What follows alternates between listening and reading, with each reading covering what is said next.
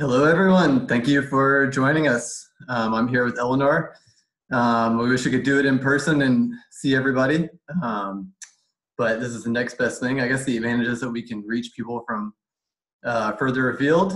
So, as I said in my email, we just ask that you keep your microphone muted and also your video turned off. I'm going to share my screen here. Hopefully everybody can see this.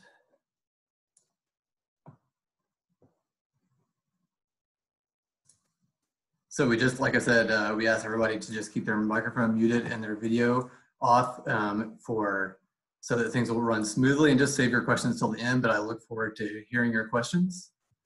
So here we go. So thanks again for joining us. I'm going to be talking about grassland restoration, wildflower meadows, and Piedmont prairies.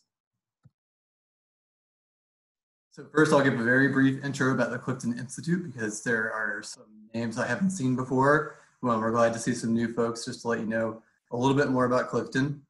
Then I'm going to talk about my personal meadow project. It's going to be, this talk is going to be kind of like a personal journey. So starting out on my small property and then moving to Clifton on a bigger scale restoration project. And then finally talking about Piedmont prairies at the end. So the Clifton Institute is a 501c3 nonprofit organization. We have 4 full-time staff, and we are funded primarily by individual donations and foundation grants. And our 3 program areas are education, restoration, and research. Our mission is to inspire the next generation of environmental stewards to learn about the ecology of the Northern Virginia Piedmont and to conserve native biodiversity. And we're located on a 900-acre property just north of Warrenton in Fauquier County, which is protected by a conservation easement.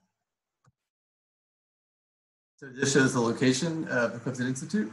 For those further afield, we're about an hour west of Washington, D.C. in the Piedmont. And so our education programs, in 2019, we had nearly 1,600 kids come through the Clifton Institute. They come on field trips with the schools. They also come on Piedmont polywalk programs for pre-K. We do YIKES, a monthly youth hike Saturday for 6 to 12-year-olds. We're starting a middle school nature club that's been disrupted a little bit by the coronavirus, but that's one of our new projects. We also do programs for homeschoolers, and we have 3 different summer camps, which we are still hoping to run this summer. So pre-K polywalks camp, Young Explorers Camp for the 7 to 12-year-olds, and Young Scientist Camp, and that's for high schoolers. And the idea behind that camp is that you spend the first day coming up with a research question, and then you go out and with the student and collect data for the next couple of days. Then you analyze the data and present the results all within 1 week. So it's like a crash course in research for high schoolers. We're still looking for students for that. So if you know anybody, let us know. And here are some photos of our education programs. So like in the bottom left, the kids are collecting data on insects that are found in our native plant garden. We always do a hike with our programs. And in the bottom right, this is an example of one of our activities where we're looking at seed dispersal. We're putting seeds in front of a fan and seeing how far they go. That's a good way to get the kids thinking about seed dispersal. And for adults, what's happening? So should I speak more slowly? Or?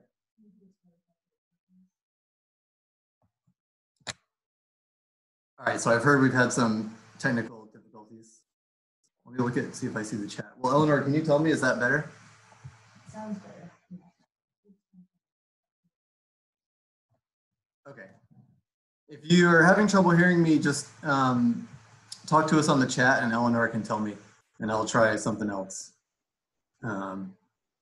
Okay, so back to public programs. So we do all sorts of programs for adults, from really specialized things like beetle programs to yoga and nature, so a whole spectrum of things. And now we're switching completely to remote programs.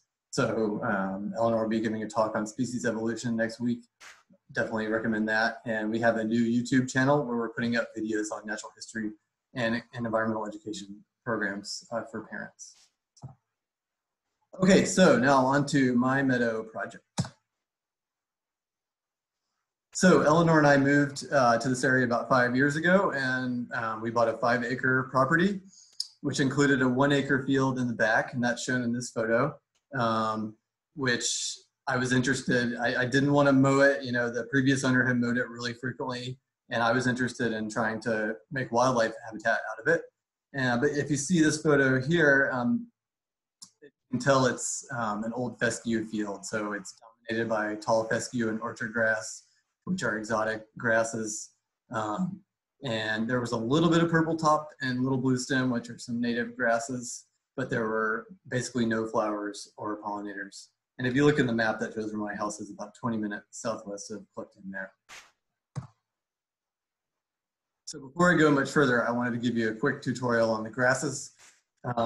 So I am a bird guy. I trained as a bird guy, and that's how it all got started with me. But I'm getting more and more into plants, and I know that for me, grasses were some of the most intimidating plants to learn. But luckily, you don't actually have to know that many grasses. So I think just the most common ones will get you through. And if you learn these are great examples of our common native grasses. So purple top, broom sedge, little blue stem, and Indian grass. And northern Piedmont prairies, so the prairies in our part of Northern Virginia, are dominated by little blue stem and Indian grass. So if you already have either of those grasses on your property, that's a really good sign. And in contrast, the cool season pasture grasses that we have a lot of are tall fescue and orchard grass. And if you look at this, let's see here. If you look at this image, it just kind of shows you the difference at a glance. So mostly what we have in this image is fescue, and this is in the winter. So in the winter, tall fescue just flops over and provides very little cover for wildlife like quail or turkeys. But then if you look in the top left, that shows some Indian grass, which is still standing tall, providing good habitat. And also if we get any snow, the fescue seeds are covered immediately, whereas the natives are standing above the snow. So, and let me go back quickly to this. So just thinking about the difference between cool season and warm season grasses. So the cool season grasses like tall fescue and orchard grass are exotic. So the exotic grasses tend to be the cool season grasses that grow mainly in the spring and in the fall. The native grasses mostly grow in the summer.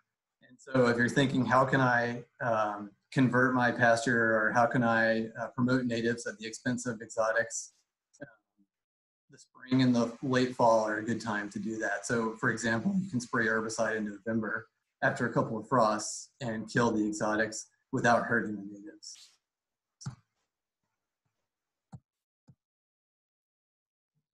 Okay, and so why are we so obsessed with native plants?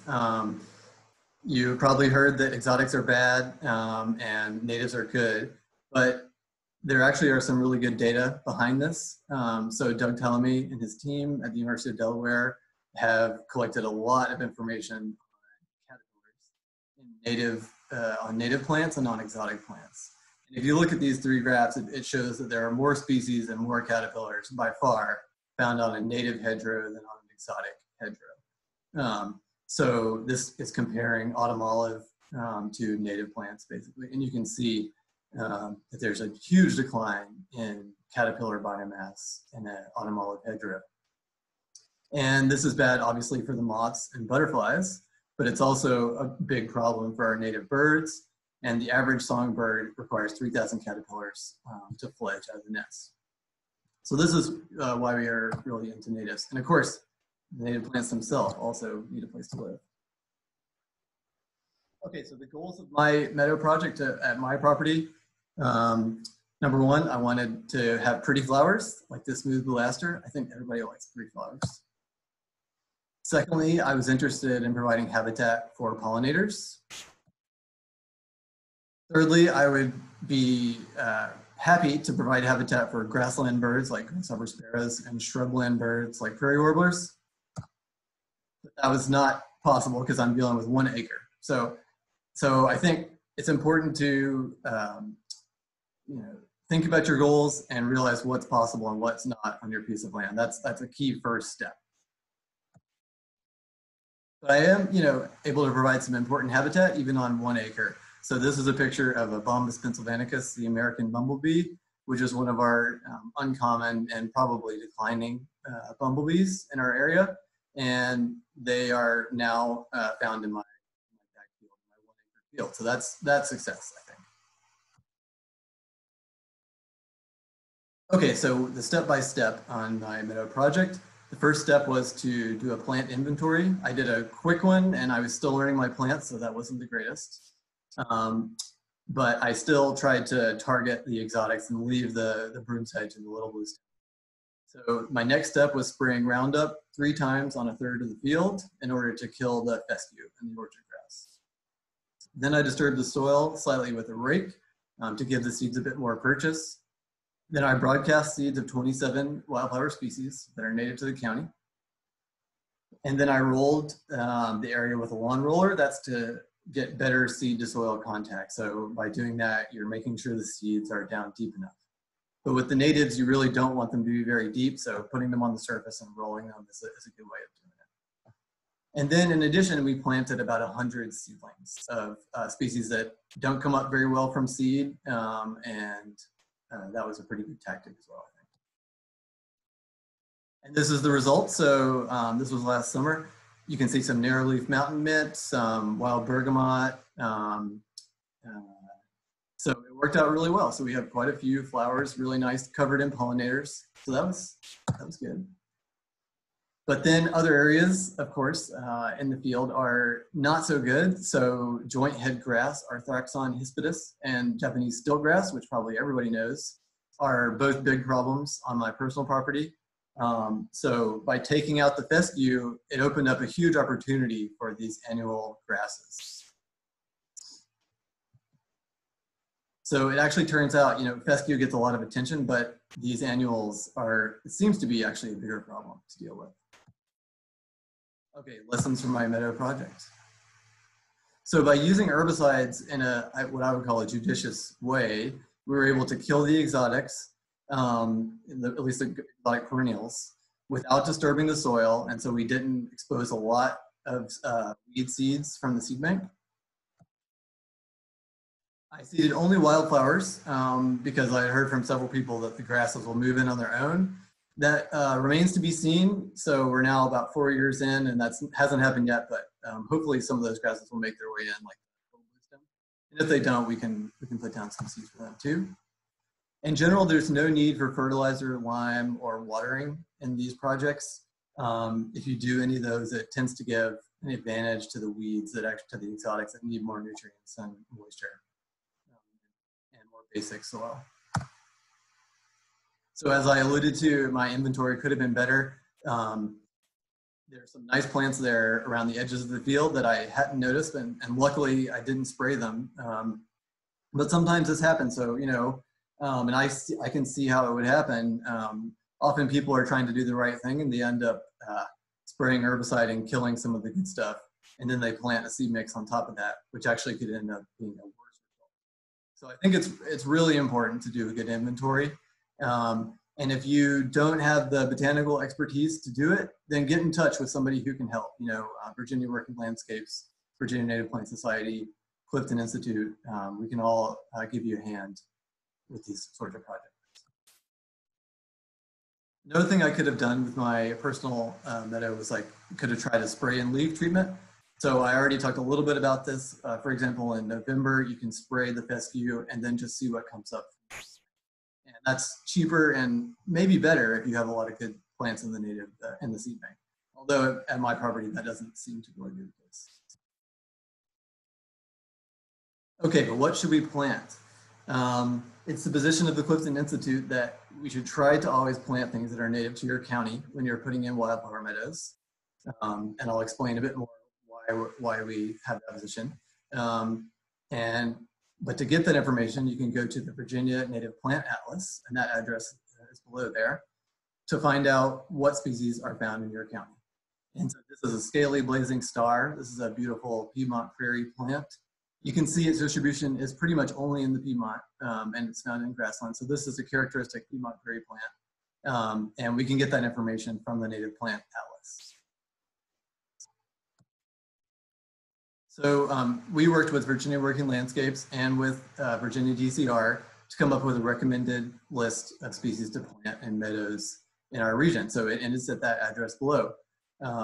So that's a starting place if you'd like to use species that are that belong in your area.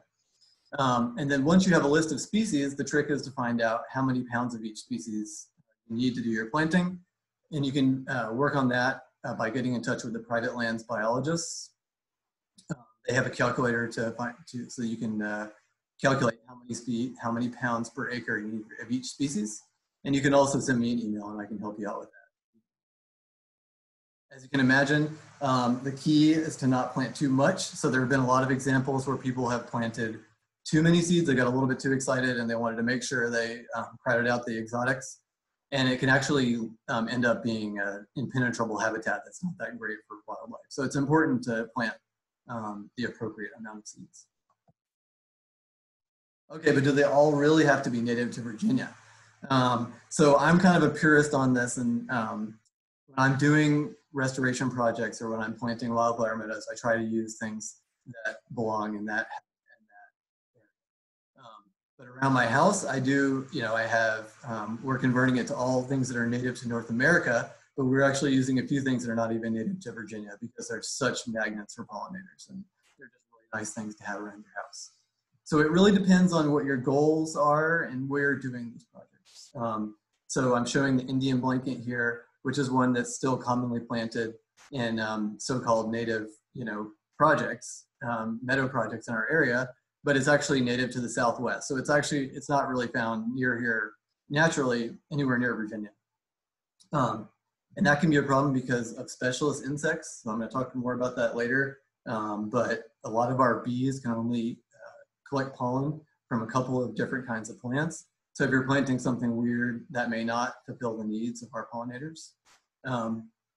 But if you're in the situation where you have your neighbors are not really on board with the natives and you're trying to convert them, you may need to make some sacrifices for beauty, and so if you're looking, if they have something they really want and it's not native to the county, then go for it. It's going to be a lot better than having miscanthus or some exotic ornamental. And one note for if you want to create habitat for grassland birds, I would suggest you use short species. So a lot of times people will plant tall wildflower meadows, which, a lot of these plants are tall and you have to be careful to try to, if you want to do a short grass area. And things like grasshopper sparrows and meadowlarks want short grass. So I mentioned the specialist insects and pollen. So a lot of the pollinators that we're trying to attract, like butterflies and bees and hoverflies, are going for nectar, and nectar is really important. But the bees require pollen. So female bees are going out there to collect pollen so that they can raise their offspring with that pollen. And as I said, a lot of them are specialists. So a lot of them, for example, can only get pollen from goldenrod. So if you're planting a bunch of showy things from the Midwestern US and there's no goldenrod, that could be a problem.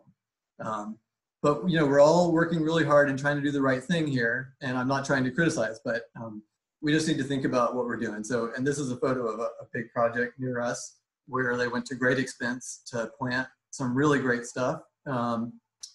But are we actually accomplishing the goal that we think we're accomplishing? And this is still an open question in terms of pollen. But Dave Carr and his colleagues from Blandy have been working on this. So this is a little bit complicated, but basically we have 3 pie charts, which are 3 different properties. And those slices are different kinds of plants. And so the big brown slices are unknown, and the big light blue are horse nettle. So you can see that the bumblebees at these 3 properties are getting a lot of their pollen from horse nettle. And you probably know that plant. It's a spiky plant in the tomato family. Most people consider it to be a weed, a noxious weed. Livestock don't like it, and people are usually trying to get rid of horse nettle. But it is native and it is providing a lot of pollen, so that's kind of interesting. And I didn't mention these 3 properties have all worked really hard to plant wildflower meadows. And they were not planting horse nettle, that's for sure. Then you see the orange slices are crown vetch. Crown vetch is a noxious weed. It's an exotic one that we're trying to get rid of, but it is providing pollen to the bees in these meadows that have been planted, so that's interesting. And then finally, you can see in the dark blue slice with the arrow, wild bergamot did provide a little bit of pollen at one of these properties. And that's a native, and that's one that we're all planting. And it's a magnet for bees going in and getting nectar. But at least at these 3 properties, these wildflower meadows, it was not an important source of pollen. So again, not trying to criticize anybody, but it's just something we need to remember. Are we meeting those objectives that we're seeking out to achieve? And this is brand new research that Dave Carr has done, and we're he's, I'm sure, going to keep uncovering more so that we'll learn more about this in the future. Okay, but once I plant my meadow, how do I manage it? There are 3 main ways: mowing, burning, and grazing. Mowing, at least in our region, is the default. If you have a riding mower or a bush hog, it's pretty easy to go out and mow your field once a year and keep it as a field. Of course, if you don't do that, it'll turn into forest pretty fast. Burning is another good option, and a little bit, obviously, more complicated logistically. But we use burning at the Clifton Institute and at my personal property because it should promote the native plants. So historically, these grasslands were maintained by fire, so the native plants tend to be adapted to fire, whereas the exotics are sensitive to fire. So the top right picture is a photo of our personal property. This is the first burn I ever did. And you can see it was pretty easygoing. The flames are like about 1 foot tall, and that was a good first burn. And it worked really well. And I talked to the neighbors, and they were all fine with it. And we did this ourselves, and so I've taken the prescribed burn manager class, so I'm certified to do this, and I did it with experienced people who had done it before and who had all the necessary equipment. But this can be achieved if you're interested in doing your own burns. It is possible, and you can work with people in your area who know what they're doing. We're also doing it now at the Clifton Institute on a larger scale. So the bottom right photo shows one of our burns that we did this year. That was a 4 acre burn, but we've done 15 acres total this year at Clifton. And then grazing is also an option. And in terms of trying to promote native species, grazing cattle could mimic the way that bison disturb the landscape, and presumably would benefit flowers over grasses. Okay, so from my meadow project to Clifton. So when the job of executive director of the Clifton Institute popped up, I was immediately interested. I was working across the street at another conservation organization, but I had known about Clifton and found out that they had a 200-acre pasture that was currently a fescue pasture, but it had huge potential for creating native grasslands, and so I got really excited about this job. This is what the pasture looked like when we first got started. You can see that's pretty much all tall fescue. So before we got started, I wanted to learn about the history of this property and especially the pasture. And the yellow outline shows the rough property line of Clifton, where the red line shows the pasture, the current pasture boundary. And this is an aerial photo from 1937. So you can see that in 1937, it was pretty much all pasture, probably a cattle pasture. You can also see orchards and other things that are now long gone up on top of the mountain, which is interesting. But the point is that this has been a big grassland for a long time. You can also see that on 3 sides of the property are other grasslands. And that's still the case now. We have a couple thousand acres of cattle pastures in the neighborhood. So that's good. I mean, so that gives us the potential to create a functioning native grassland here. So I mentioned there were cows on it when we started, so there were cows on both sides of the field. This map is showing the 200-acre pasture with the fence in the middle. But one of our first actions was to remove cattle from the southern pasture, which is 110 acres.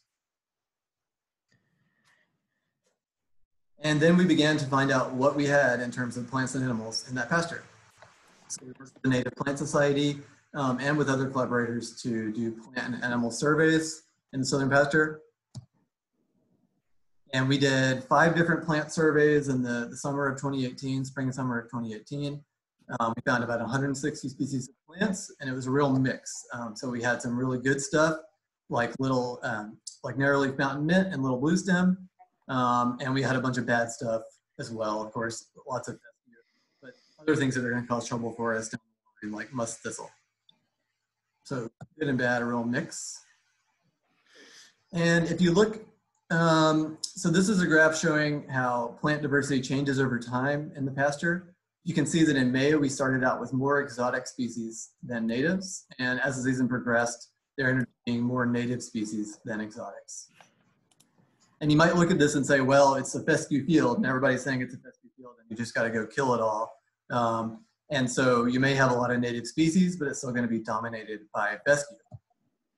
But if we weight it by abundance, if you actually take that into account, we see that no, actually, it's still almost all natives later in the season. So that's interesting. So there seems to be something to save, something worth saving out there. And then we worked with Virginia Working Landscapes and with Blandy again to do bumblebee surveys. And we found a whole bunch of bumblebees out there. So actually, this is really good news. I mean, we were surprised to find such a diversity and abundance of bumblebees, including 4 species that are either uncommon or declining. And this is, at the moment, just considered a fescue field, again, that is thought to be, not very valuable. So given the mix of natives and exotics, we are trying a whole bunch of different ways to try to give the natives a leg up. And so we're trying 8 different treatments. We are comparing mowing and burning. We are trying a release spray treatment, like I talked about, 1 spray of herbicide and nothing else, just to release the native seed bank. We're also doing the standard spray 3 times and plant a native seed mix. And we're doing an organic method, which is repeated disking and planting seeds. So again, in the northern pasture, we have cattle, and in the southern is this 110-acre project. So if you zoom in on the southern pasture, one of the first things we did was to plant 250 trees in the future riparian buffer area, and we're going to be expanding this in the future with support from NRCS.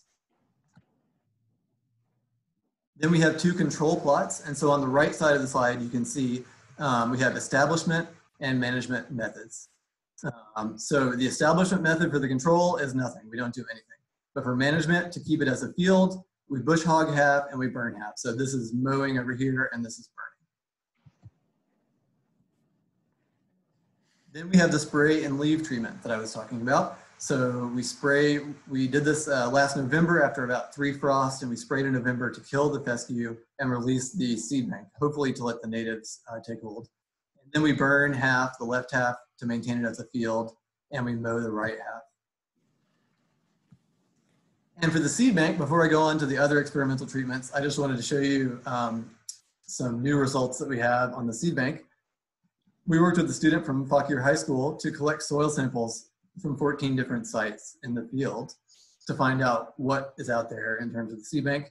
And then we removed all the roots so we didn't have any bud sprouts, and we germinated them in the greenhouse and controlled the environment to find out what we got in the seed bank. And then if you look at the graph, we have a lot of unidentified species so far, mostly unidentified grasses and sedges, which we don't know if they're going to be native or exotic because they still have a ways to go. They're still really little. But you can see so far, unfortunately, the exotics are doing better than the natives. So we have quite a few exotics, including a lot of Arthraxon, the joint head grass, and also Persicaria longicida, which is another really nasty exotic. So unfortunately, so far, it looks like the spray and leave might not be the best solution here. And that's a bit of a disappointment because it sure is cheaper than planting seeds. And you also use 1/3 of herbicide. But so we'll see what happens. Okay, and back to the treatment. So the Third treatment is spraying 3 times and planting a seed mix. So that's shown in green, and then we mow half and we burn the other half. And finally, we have the organic treatment, and this is repeated disking, which is like plowing, to churn up the fescue and other exotics, to kill the exotics by plowing them under repeatedly. So plowing them 6 times, planting cover crops in between to smother out the exotics, and finally planting a mix of natives. So we're really fortunate to be working with collaborators at Virginia Working Landscapes and the Oak Spring Garden Foundation to replicate this experiment at 2 other sites in our region. And we're also working with them on collecting data on the plants and animals at these sites so we can measure our success. So if you want to try putting in a meadow on a larger property, so I started out at my personal property at 1 acre, and the methods I use there are not practical at scale. And so when you're trying to do 100 acres, this is a standard treatment, which is advised by NRCS. So the first thing to do is to mow the field. Then you let the fescue recover to be about 6 inches tall. Then you spray it in November. Then you let all the weeds grow up again and you spray them the following summer to kill the bad stuff. Then you plant a cover crop to prevent erosion. And then finally you do a spray in the following spring, and then you plant your native seed mix. So this is what we're going to be doing, on a third of our experiment. And we're going to be using a native seed drill for this, which is the ideal tool if you can find access to one. Because it plants the seeds at the right depth and it can deal with the big fluffy natives. And here's a possible organic alternative. This is the method that we're using. There are other possibilities for organics, but for example, spraying or putting down sulfur to try to make the soil more acidic. That's one option. But we're trying the disking option. And so, like I said, it's about 6 times. So we plowed last fall. We're going to disc this month. We're going to disc again this summer, and then plant a cover crop to smother out the weeds. Then in the fall, we disc it again and plant a winter cover crop for erosion control. And then finally, next spring, we disc, and then we cultipack, which basically packs the soil, and then plant the natives on top of that. And this hasn't been tried that many times in Virginia, but this is one example, and you can see it worked really well in this case, and we're hoping that it'll work well here too. I mean, with all these projects, organic or conventional, every site is different, the soils are different, the history of the land use is different, the species present, the good species and the bad species present are different. And so you'll see as you get more into this that there's a ton of variation, and you never know what the next year is going to bring, even on one property. So, and just thinking about the pros and cons of organic versus conventional, obviously the pro of organic is no chemicals used, and we don't want to use any more chemicals than we have to by any means. There are a lot of potential problems from herbicides, but there are also some cons of organic. So for one thing, it's going to cost probably about 3 times as much to do it. So 3 times as much per acre. More fossil fuel is used? Question mark. Maybe, maybe not. So we're tracking how much diesel we're using, and we're tracking how much money we spend. So we'll find out what the answer is, at least on our property for that. The soil disturbance from our method could be bad for ground nesting bees and soil microbes, as well as water quality, and it could release greenhouse gases. Herbicides, of course, as I mentioned, have a lot of problems. There are ways to minimize those problems, but there are some that are unavoidable, like killing non-target plants. And it could be affecting the soil microbes too. So we're tracking all this, and we're gonna, again, we're not taking sides here, but we're just trying to collect data on the practicality of the economics and the outcome, how successful we are in establishing natives with these 2 different methods.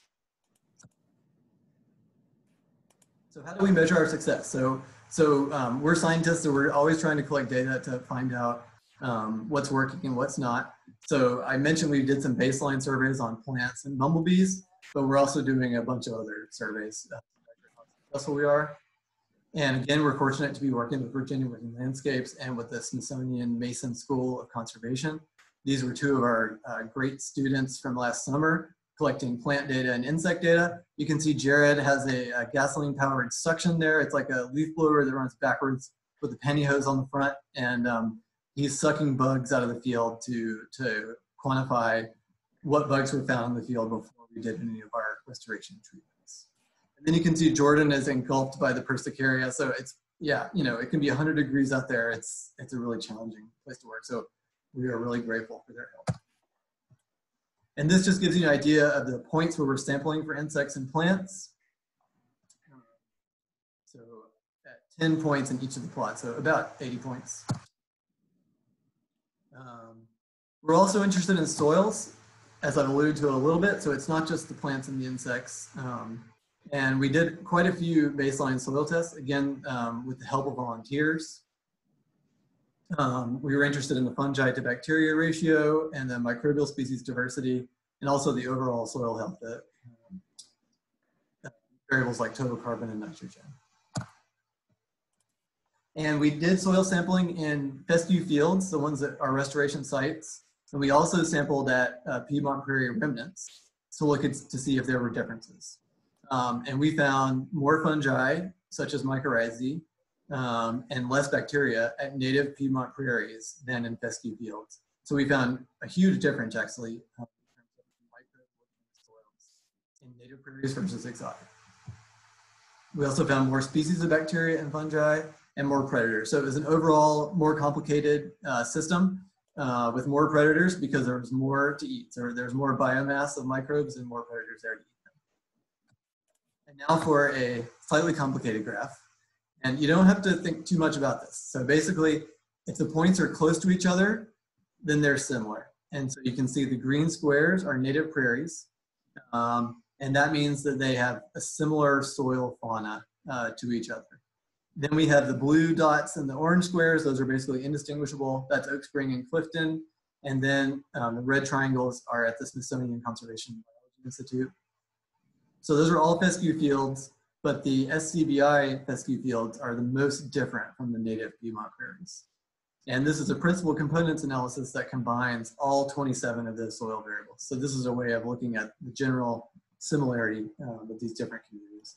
So we can see again that the native prairies have totally different microbes, and we are going to be tracking how this changes over time. So we're hoping that as the community, as the plants shift back to natives, that the soils will also follow. But the alternative possibility is that the soils are so degraded at some of these sites that they won't be able to support a good native community. So we'll see if maybe that's one of the constraints on establishing natives. Okay, and briefly to mention the potential role of cattle in all of this, another contentious topic. So I mentioned we had cows on both sides, we removed them from the southern side, and we still have cattle on the northern 90 acres.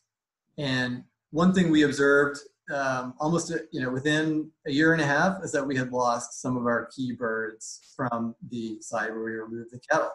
So we had an unintended consequence. So grasshopper sparrows and meadowlarks last summer were pretty rare in the southern pasture, whereas they were abundant right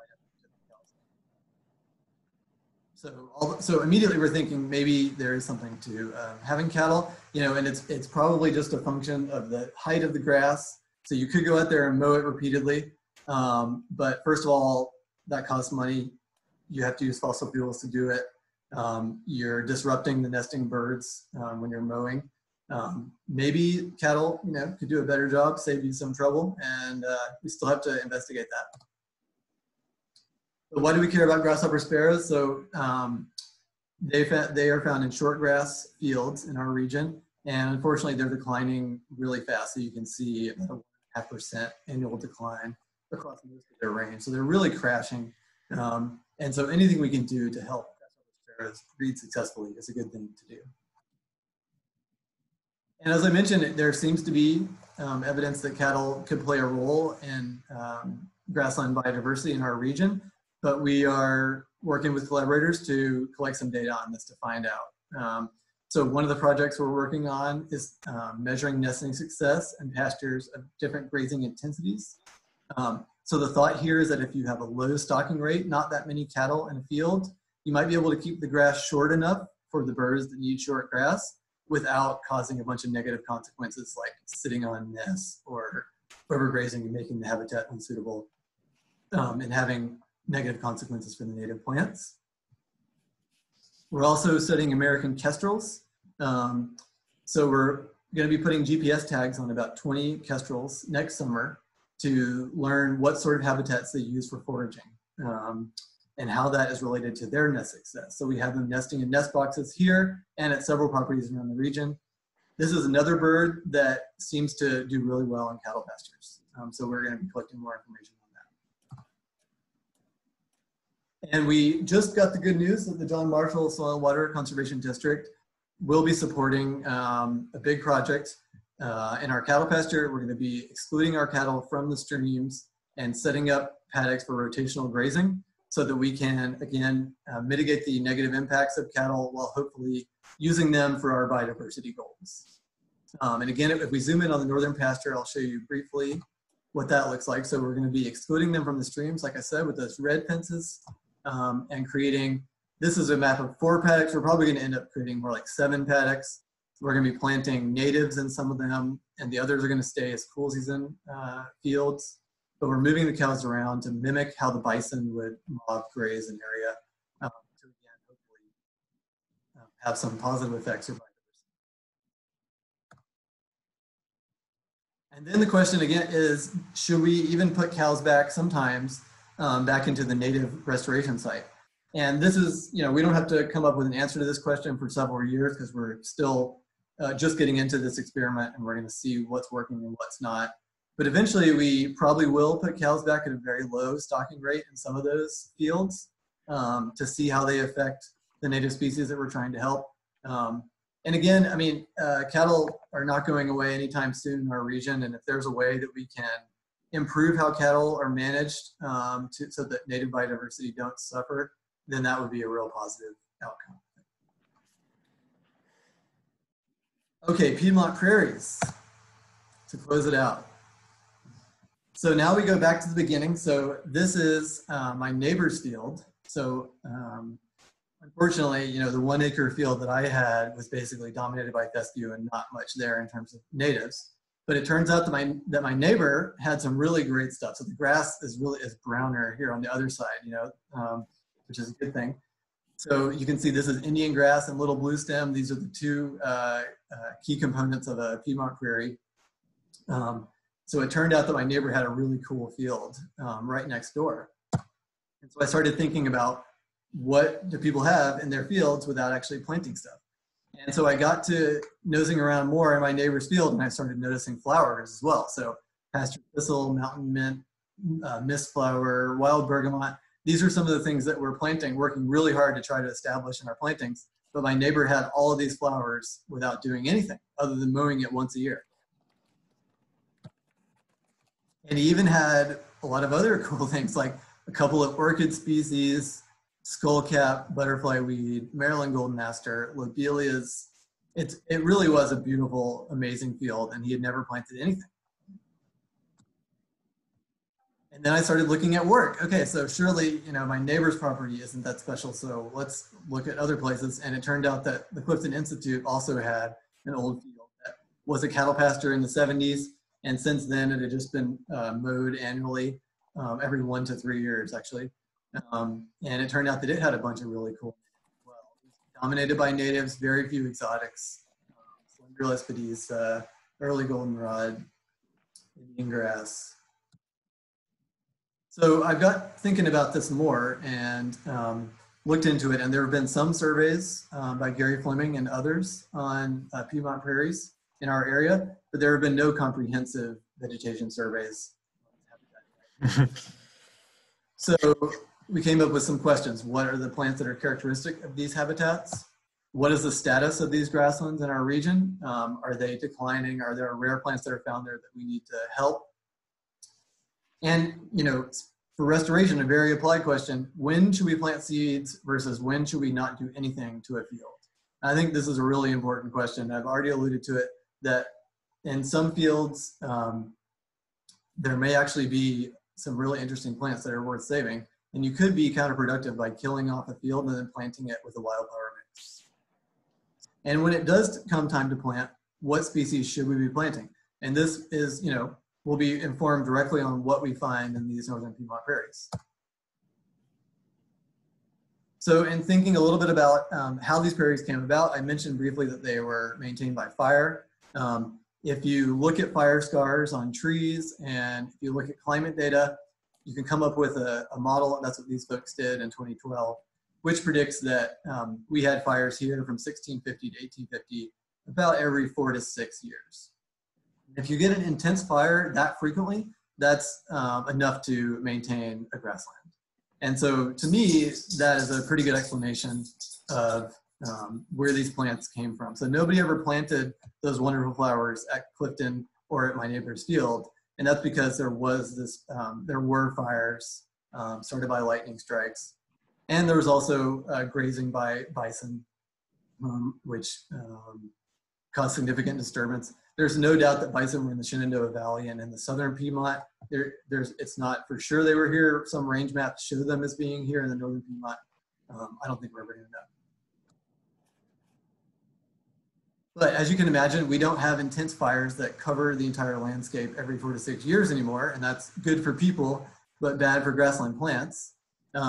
So grasslands have nearly disappeared from the Piedmont as a result of fire suppression and forest growing back, plowing up fields for crops, invasion of cool season pasture grasses like fescue and other non-natives, and of course, urban development.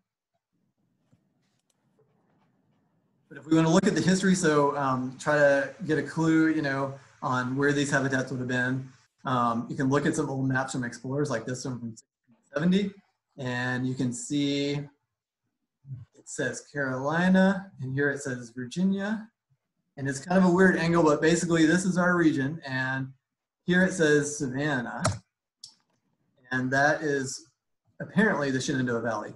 And so in 1670, the Shenandoah Valley was a big, at least that part of it was a savanna. And the yellow arrow shows some stippling here that apparently means that there was a small grassland there at the headwaters of the Rappahannock River. So that's right in our neighborhood. So in 1670, at least, there were some of these habitats in our area. And then this is just a cool image that the Southeastern Grasslands Initiative put out.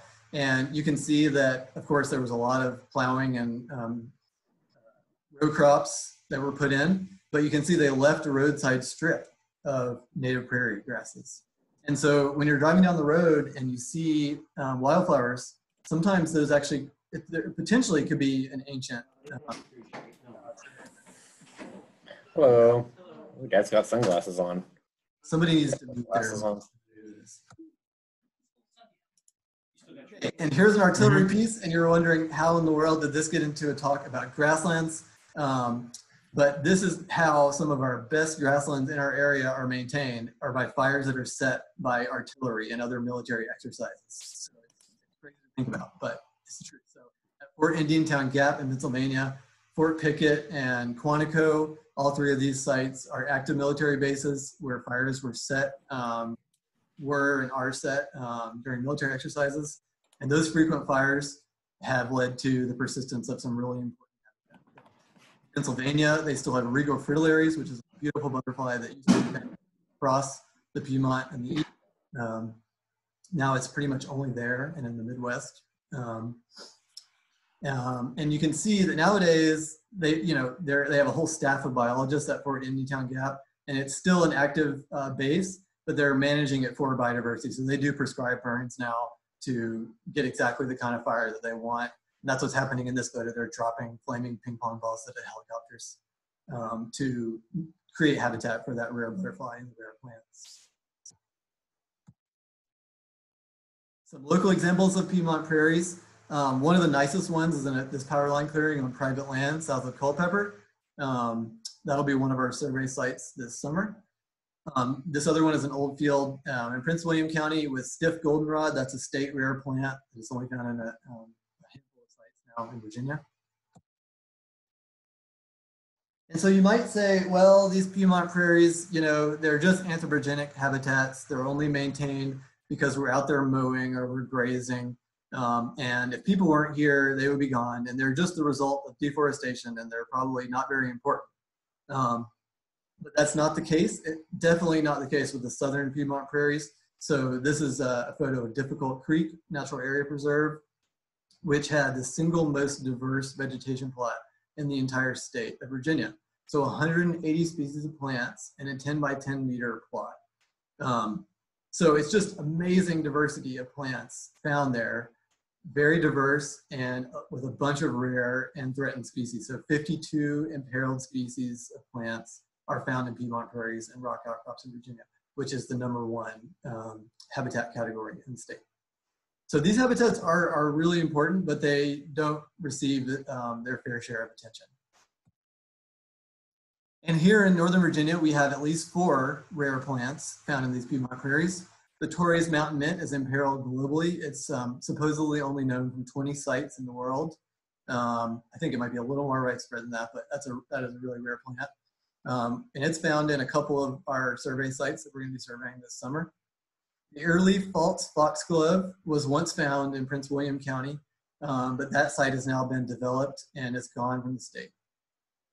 The stiff goldenrod is state rare, and so is American blue hearts. So all 4 of these were, well, 3 are and 1 was a characteristic rare plant of Northern Piedmont Prairie. So again, we are launching a project to do vegetation surveys in these habitats. We are characterizing the diversity and composition of plants in the prairies. We're identifying threats. And we've already observed some of those. So that Arthraxon hispidus joint head grass, I've seen it taking over Deep Cut, which is one of the nicest prairies around. It's in Manassas Battlefield Park, and it's being engulfed. The natives there are being engulfed by Arthraxon hispidus. So that's clearly a threat. Urban development is going to be a problem too. We're also going to be comparing soil chemistry and microbes in intact and degraded prairies, continuing on the research from last year. And we're going to be doing this at about 30 sites, assuming that everything works out with the virus. It looks like we can still access most of these sites for this project. And you see that the project so far spans from Fairfax down to Orange County. Okay, what to do? So to save these sites, first of all, raising awareness. So a lot of people don't even know we have grassland remnants hiding out in power line clearings and military bases, roadsides, old fields that are mowed once a year. They're out there, and there are important plants living in these places, and insects as well. And birds too, I didn't mention the birds, grasshoppers, parrots. We're going to be discussing our findings and possible management solutions with property owners and managers. We're going to be hopefully helping people coordinate how to control invasive plants in these sites. And we are probably do some emergency seed collection as well. We already did a lot of seed collection last fall, actually, for some of these rare plants. And we're probably maybe stepping that up in the future if we can find some volunteers to help us take care of the seedlings. It's a big job. And then this picture is interesting. It's from Arkansas.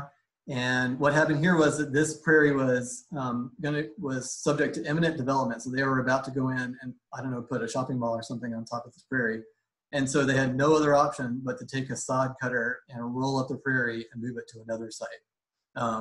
And they did that, and they actually didn't lose any species. So they had all the species that they were working on, I forget, they had 10 priority plants or something.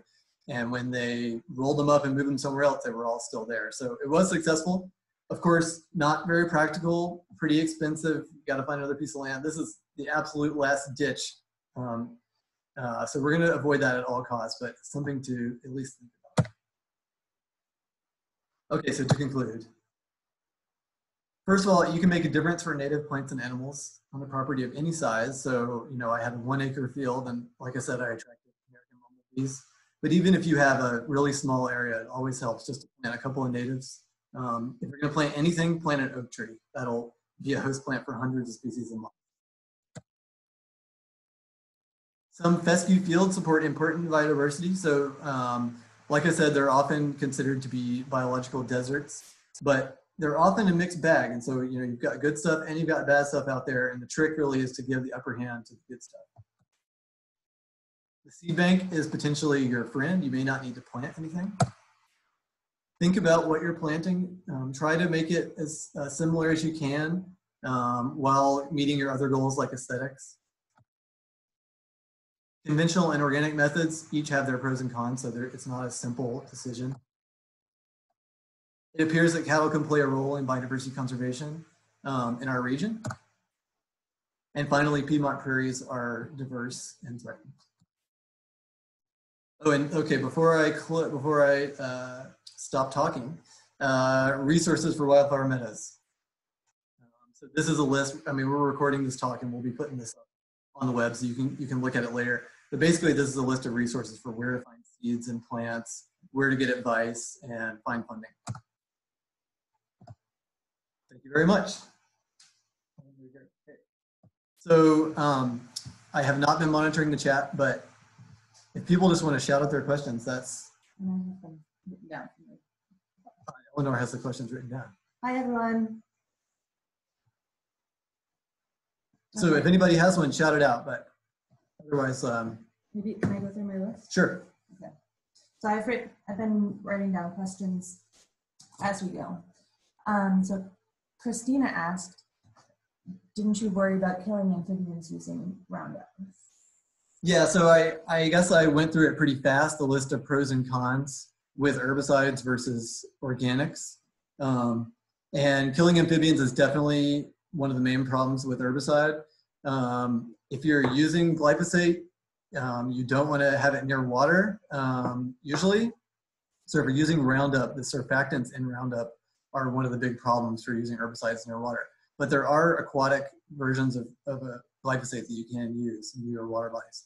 But in our case, I mean, we're working on dry meadows and we just avoid the water courses. We have a huge buffer, so we don't spray herbicide anywhere near water. And then Roundup, has a bad reputation, but it does break down really fast in the soil, so it doesn't travel very far. So I think it's justified what we did. But again, there are, organics are not totally positive. So if you're in there plowing up all the soil, you're probably going to be ruining that the microbes in the soil and all the ground nesting bees. And so we just have to think about the consequences of everything that we do. All right, Ellen asked, I just burned my own 2/3 acre and stilt grass is coming up everywhere. What now? That's a great question. Yeah, so stilt grass, I think everybody has a question about stilt grass. Well, it sounds kind of similar to what we were experiencing where we got rid of the fescue and then it created an opportunity for the annuals. And stilt grass, what you want to do is you want to wait and mow it in like July or August. So you want to let it get as tall as it gets. You want to get pretty tall, and before it starts to flower, then you mow it.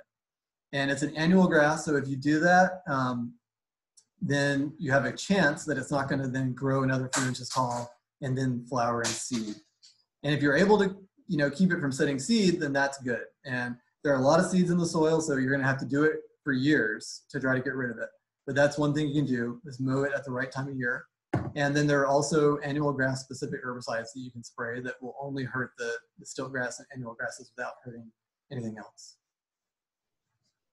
Okay, Christina asked if using grazing for maintenance, how often is appropriate? And she's asking about 10 cattle, but maybe you can say more generally. How big of a piece of land is that? Oh. Maybe she can tell us. Yeah, I mean, I think, again, I don't think there's a good answer to that question. She says 1 acre. 1 acre, 10 cows. That's a lot of cows for 1 acre. I mean, I think the general rule is 2 acres per cow-calf pair is the sort of the suggested stocking rate. But and if you just have 1 acre there, you're not going to be trampling grasshopper sparrows and stuff. So I think with a piece of land that little, you want to think about what the goals are. And if you're not hurting your pollinators or whatever you're trying to accomplish out there, then you're probably doing the right thing. But a lower stocking rate is always better. Christina also asked, what cover crop will we use in the disking project? Yeah, so we use different cover crops in the summer and in the winter. And the summer cover crop is going to be buckwheat, and the winter is going to be probably winter rye. Mike asked about the principal components graph. Any idea about native fields with herbicide versus natives without? So I guess the first thing to clarify is that the native fields in that graph were not created native grasslands. Those are all remnants of old native grasslands. So there's nothing about that in that graph specifically, but maybe do you have any idea about how the microbiota would be affected by herbicides or not? So yeah, I shouldn't have gone through that pros and cons table so fast, because I think that is another concern. There's some research that shows that herbicides have negative consequences for the microbes in the soil. And we're going to be measuring that in this project, all 3 of our sites. And that's definitely a potential negative effect of using herbicides. But plowing is also potentially bad for the soil microbes. So we'll see. But yeah, so the native prairies were remnants that have never been planted. So that's kind of the gold standard. That's what we're headed towards. We want to get the microbes to be similar to those native prairie remnants. All right, Jennifer asked, what does it mean to roll the ground with a lawn roller? So can you describe that tool? So, so you can pull a cultipacker behind a tractor, or you can pull a roller behind a tractor. But what I did, since I had such a small field, it's just a big drum that you push around and you fill it with water. That's it. And so what should people Google if they want to buy one? Lawn roller. I guess people roll their lawn. I don't know why. Jennifer also asked, how do you measure the pollen contribution of different plants? That was Dave Carr's group. Yeah, so they captured the bees and collected the pollen and looked at it under a microscope, and then they can identify the plant by looking at the pollen. So these plants have really different looking pollen. So you can get it down to the genus level, like you can tell a goldenrod from a pine tree, but you can't tell the species of goldenrod apart. But a goldenrod pollen grain looks really different from a pine tree. So at the end of your discussion of our property, Carolyn asked if you were to pick just 3 to 5 native plants that did well in our backfield, what were they? And it depends on the soil moisture and the sun. But you know, if you have a dry, sunny place, narrowleaf mountain mint is a really great one. That's one that I've had more success with seedlings than with seeds. But once you get a seedling, they're really rock solid. The deer don't eat them. They don't get out competed by other plants, and they're real magnets for pollinators. So narrowleaf mountain mint is a good one, and it didn't spread as much as the other mountain mints. It's impossible to come up with just 5. I mean, Eleanor will tell you that I have all these seedlings that I can't let a single one die. And it depends on what you're going for. But another one that I've had good luck with is the world rosinweed, which is a silphium. And that one from seed established really well in that field. And so it outcompeted all the bad stuff. It can be like 10 feet tall though, but it's like a sunflower, and that's a really great one. In the moister areas, we had swamp verbena, blue vervain is the other name, and that established really well from seeds as well. Yeah, but you know, with that kind of stuff, I mean, send me an email, and if you can tell me a little more about your site, like how dry it is, how sunny it is, I can give you recommendations. Jennifer asked, are seeds of the foxglove available or the other rare flowers that you mentioned? So there's no Virginia seed of the foxglove available. You may be able to get it elsewhere. I think it's not a very common plant anywhere, actually. The Torrey's mountain mint is the globally rare one, and that is not available commercially usually, but we sold about 10 of them this year. We collected seeds from them in the fall, and we sold some seedlings. Stiff goldenrod you can buy from Earth Sangha in Fairfax. And the blue hearts, I'm not aware of any source of that. Good question, though. Tess asked, what's the best time of year to burn? And do you want to burn every year or alternating with mowing, or what's the schedule? Yeah, so let's see, the easiest time to burn is from January to March. And so when we have cold and dry weather, and you want you pick your weather very carefully, but that's the easiest time when it's easier to control the fires and they burn well. But if you want to mimic the natural disturbance, it's probably better to actually burn in like August, but then it's tricky because you might get really dry weather, hot weather, the potential for the fire to escape.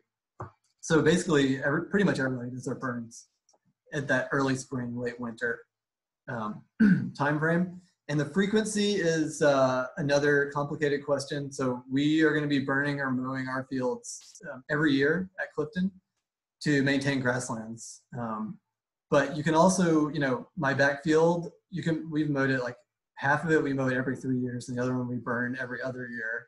And we're not getting that many woody plants taking over, and that's working out okay, because it's small scale and I can go out and cut the woody plants with loppers and stuff. But it depends on what you're going for. If you want a grassland, you probably, in our region, you're probably gonna have, and it's a big grassland, you're gonna have to disturb it every year, probably. If you want a shrubbier habitat for prairie warblers and stuff, you can get away with doing it every 3 to 5 years. Deborah asked, she says she's currently attempting organic transformation of 7 acres. Our first cover crop of winter wheat still has fescue. Any recommendations for next steps? Okay, what's happened so far? The first cover crop of winter wheat still has fescue. Yeah, well, I guess I don't know how many times you sprayed it. So she says she's trying organic.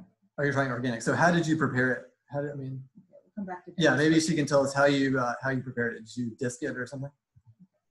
Jared commented that he uses a lawn roller to flatten the earth because of invasive earthworms leaving hummocks of soil. Very cool.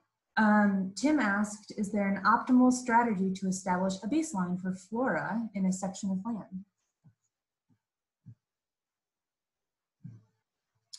Well, in our case, we were really lucky, and the Virginia Native Plant Society sent volunteer botanists out here and helped us do our surveys. I'm learning my plants, but I still have a long way to go with things like sedges. And so there's if you want a really good inventory, you have to get a true expert to come and help you out. And it just depends on how far you want to go. I mean, and it also depends on how big the property is, how many different kinds of habitats you have. There are different options. But yeah, if you could send me an email, I could help you out with that one. Okay, I think last question. Melissa says, I just purchased 62 acres. How can I get my property evaluated for native species? I'm interested in cultivating a meadow. Yeah, so, and that is related to the last question too, which is great. So one option is to talk to the forestry department. They are a good resource. The private lands biologists are fantastic. They are really knowledgeable. They can really, this is their cup of tea. Like, they can come and look at your meadow and give you advice on what to do. The problem is that there are not very many of them and they're really busy, but it's worth a try. So Justin Folks could help you out. And also, if you're close by, I could help you out.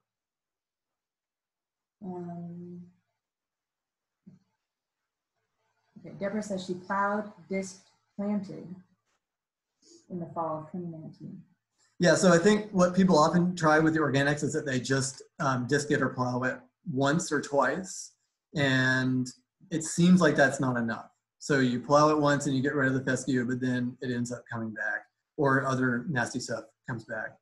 So that's why we're trying to do it. We're going to do it 6 times. So we're going to really hit it hard and use the smother crops. But in your case, if you've already done it, you've already planted your cover crop, maybe that smother crop will help take care of some of the weeds, but you might consider plowing it a few more times before you plant any natives. Because once you plant the natives, then you're stuck. You can't really do the control anymore.